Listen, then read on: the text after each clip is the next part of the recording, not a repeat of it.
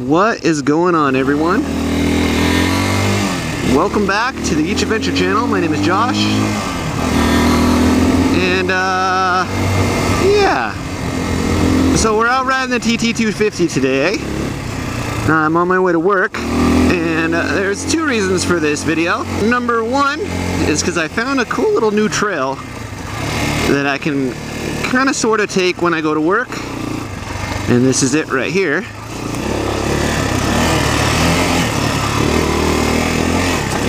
Now, unfortunately, I'm pretty sure I am not supposed to be over here. There is a gate, and I believe it says no trespassing. But it does lead to a spot where there is no gate and no signs, and that's what I'm sticking to. So it's kind of a fun little, kind of a fun little, woo, wrong gear. Kind of a fun little section of dirt that I can hit in the morning on my way to work, because the rest is pretty much highway and pavement. But man, I wish I could just ride to work in the dirt all the time. I do have that option through the mountain, but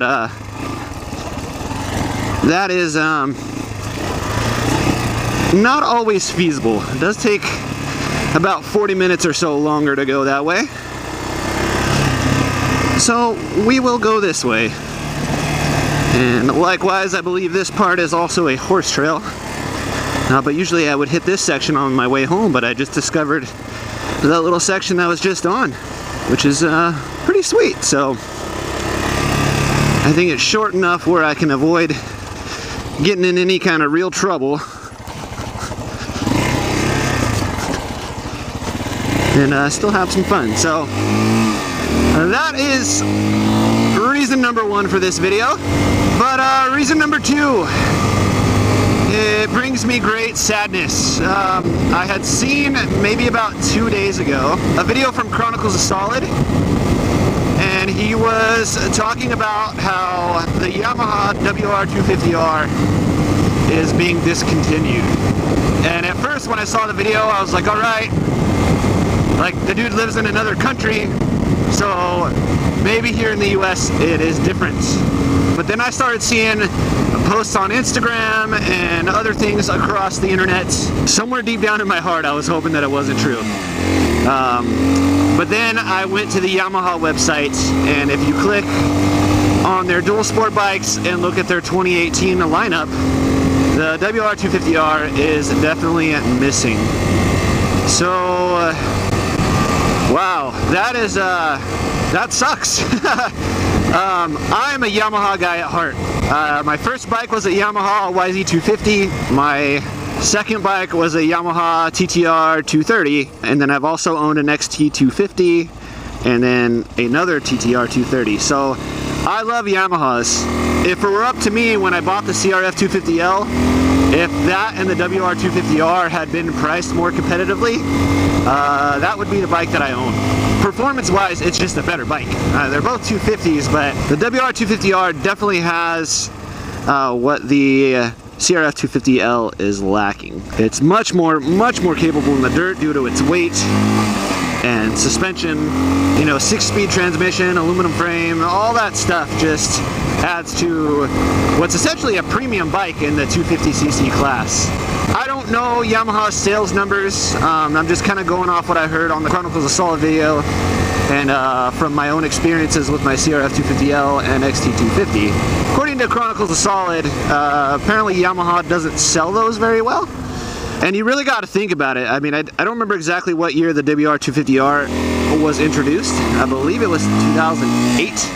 So I mean, it's a relatively modern 250 dual sport. If you look at all the other dual sports out there, really the only competition that's been introduced that's not, you know, 30 years old is the XT250, which also first debuted in 2008, and the CRF250L, which debuted in 2013. So all these bikes from a dual sport standpoint are relatively modern when you compare them to like a KLR 650 or a DR 650.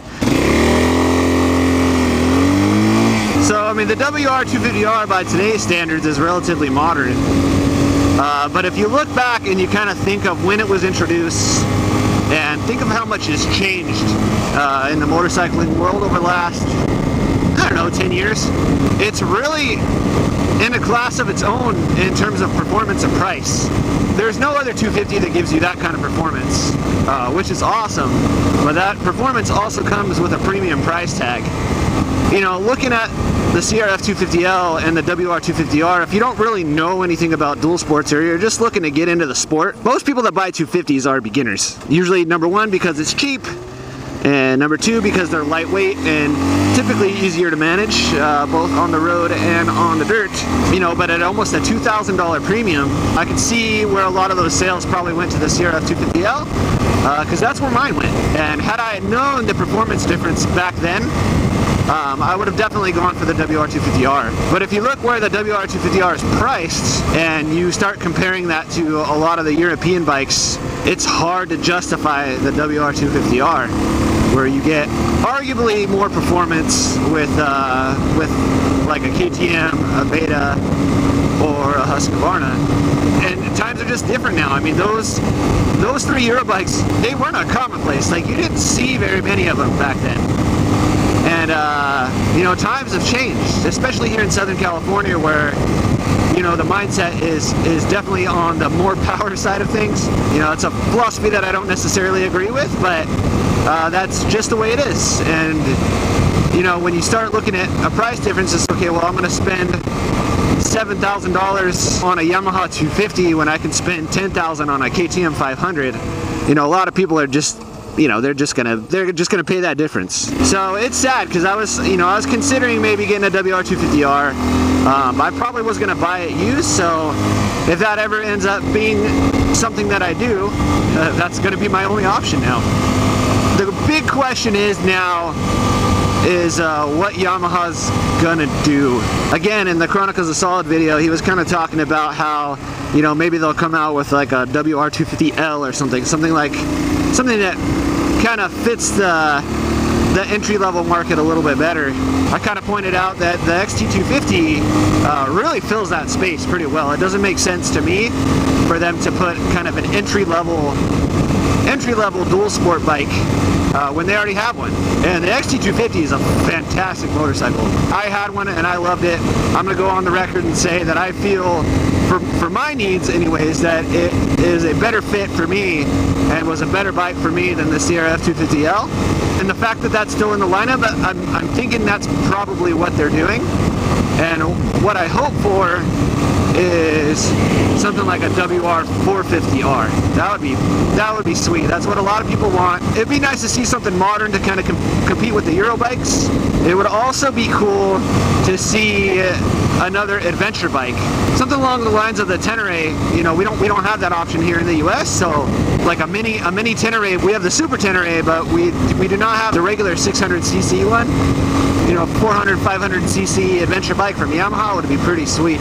I do also know that they have the T7 coming out, so I'm hoping that's not the reason for dropping the WR250R, because those are very, very different bikes.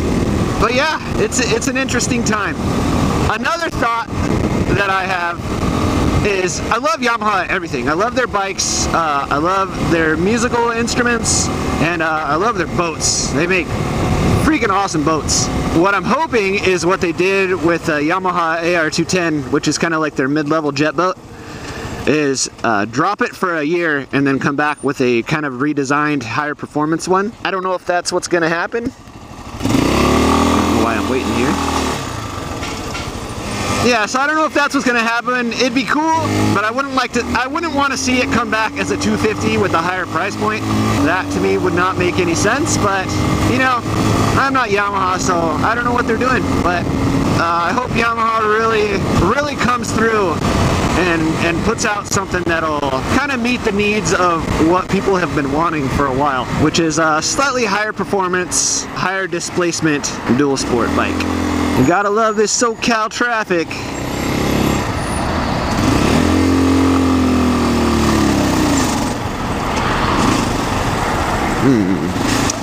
How am I gonna get through to the other side? I need to get over right here, boom. There we go.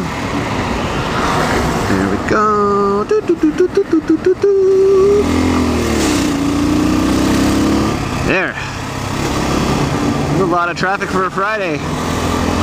It's one of those things you just have to freaking accept in SoCal. It's always traffic all the time. So anyways, that's all I got for today. I have a lot of videos coming up. I'm gonna try to, maybe, I don't know if it's possible, but I'm gonna try to do 2 a week, because I got a lot of footage to get through, and I feel so behind. Like, I feel very disconnected from you guys when I'm putting out videos that I shot months ago. I'm gonna try to just supplement those videos with stuff that's more relevant and more recent, which is partially the reason for this video, because if I had put out a video 3 months from now talking about the WR250R, you guys would be like, dude, that's old news. So I'm gonna try. I don't know if it's gonna happen. There might be a week where I only do 1, and then another week where I do 2. It just depends on my time and all that stuff, so we shall see. But anyways, thank you guys so much for watching. If you like this video, please leave a like down below, and if you're new here, please subscribe. I apologize this isn't as adventure-y as some of my other stuff, but hopefully that little trail in the beginning of the video will hold you guys over till the next one. And that next video, I promise, it won't be that long, because I'm almost done with it. So anyways, like I said, have fun, take care, ride safe, and I'll see you guys in the next one. Until then, make sure you get out there and have adventures of your own, and I'll see you guys next time. Later.